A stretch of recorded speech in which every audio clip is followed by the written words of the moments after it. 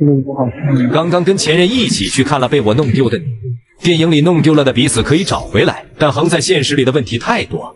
除非我们像极了两个犟种，都在期待对方为自己改变，成为心里想要的完美答案，但我们很少沟通。他说想再跟我好好聊一次。你状态不好的时候，你总嫌我那么小情绪。可是我爱你的时候，我就想让你包容我、宠着我。我想跟你确认10000次你是不是爱我，只疼我一个人。我不爱你的时候，我才会情绪稳定。你也知道我是状态不好，你也知道我是对不起，就是我身边所有朋友都能看出来我爱你，就唯独你要反不确认。我能感觉得到的，一开始的你和后来你完全是两个人。我能感觉到你的爱真的很简单。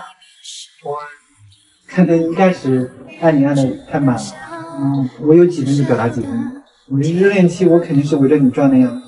但是后来过了2年之后，我发现我失去了自我，我是怎么听你的，然后去哪玩也听你，我甚至连一个人挑衣服我都不敢，我就想以你的眼光为准，就是然后太依赖你了嘛，就是依赖的你可以随便欺负我，是我自己的感受也很重要。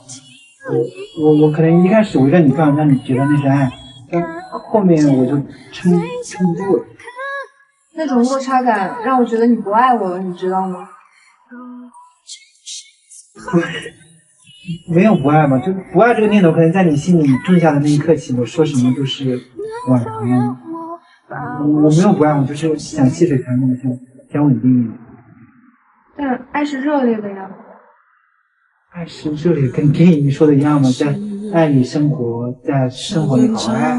我觉得好难呀，就是我跟你最后那几个月，我听你的，用开水泡内衣，帮你分担一些家务，拖地呀，然后倒垃圾呀，我为你改变了很多。我觉得你没有看到，然后我也给你准备了生日惊喜，但我付出收到的反馈很差，然后我感觉进入了一种不想循环里。我对你也开始挑剔了。我知道呀，可是我的付出我也觉得你没有看见啊。家里的水电费、物业费、牙膏、物流这些东西你从来都不管的，我好像非得让你在我这儿拿100分我才满意。可是可能是应该是我自己不够。如果再来一次，你愿意好好珍惜我？再给我2分钟。可能没有再来一次。为什么？你要狠心割舍，别回头看我。亲爱的，期待后来的你能快乐，那就是后来的我最想的。你在干嘛？啥游戏啊？你又在打游戏，你天天打游戏，我给你点外卖吃，就吃胖了，你快起来做饭。我前天涨了5000粉。前天涨了5000粉，加上前天涨了5000粉，这不给你牛成这样啦？我昨天涨了5万粉，都是喜欢你的。你昨天涨了5万粉，他昨天涨了5万粉，其实5万粉在我这里。我今天涨了快10万粉了。家我们做饭吧。小你是吗呀？我跟你们说，男生谈恋爱一定要有家庭地位，早上起床根本不用喊他，故意让他睡过头，给自己做一顿营养早餐，顺便提升一下自己的厨艺，悄悄超越他。做好了，但突然没了胃口，先放一边，等会再吃。然后我就去做自己喜欢做的事情，练投篮，做一做有氧运动。男人嘛，都应该做自己，关注自己的健康。这个女人居然敢偷吃我的早餐，我直接把她的盘子收走，一点不留给她。牛奶和粥也给她收走，没有商量的余地。再惩罚她，给她挤一大坨牙膏，让她好好刷牙，她根本不敢反抗。家里值钱的东西，她根本没有机会碰得到，只能眼巴巴地看着我，等着我施舍一点点给她，而且每天还必须抱我亲我，做我的室友宝。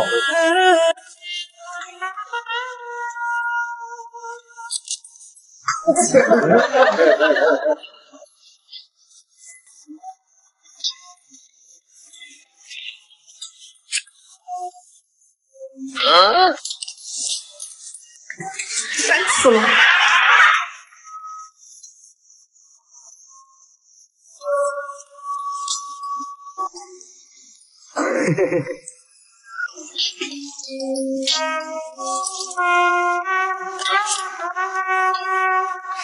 你丫的把我当牛使是吧？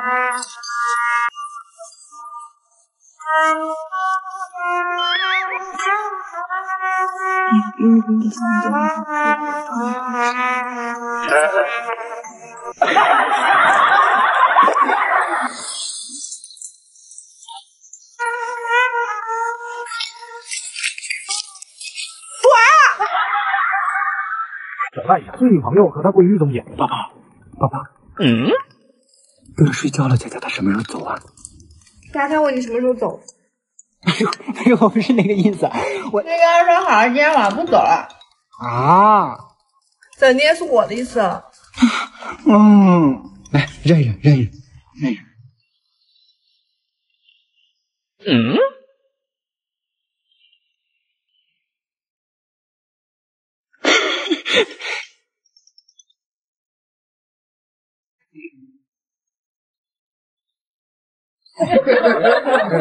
走，佳佳，别理他，我们睡觉去。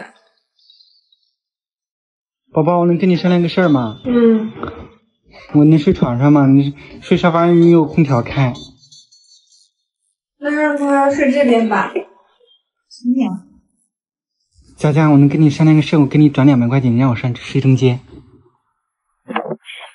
怕什么天道轮回，什么破散魂飞。来，凉快凉快啊！用小号混入女朋友的闺蜜群，设置了女生头像和昵称，尽量让自己发言像个女孩子。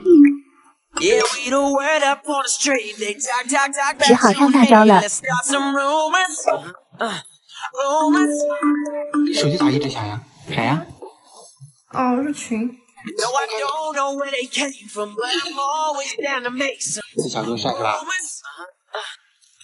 不帅，没你好看。真的吗？我骗你干嘛？我给你看啊，全都给他删了。不明该估计手机坏了，你什么都往群里发呀。然而没过5分钟就收到了他的好友邀请。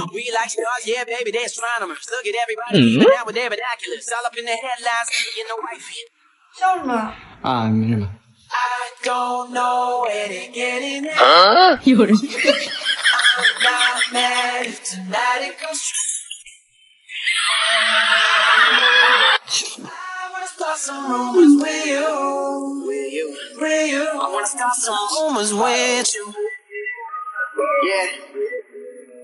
你笑啥呀？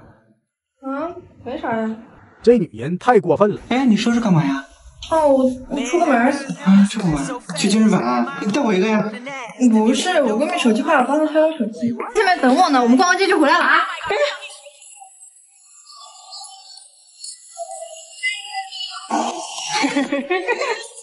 哟，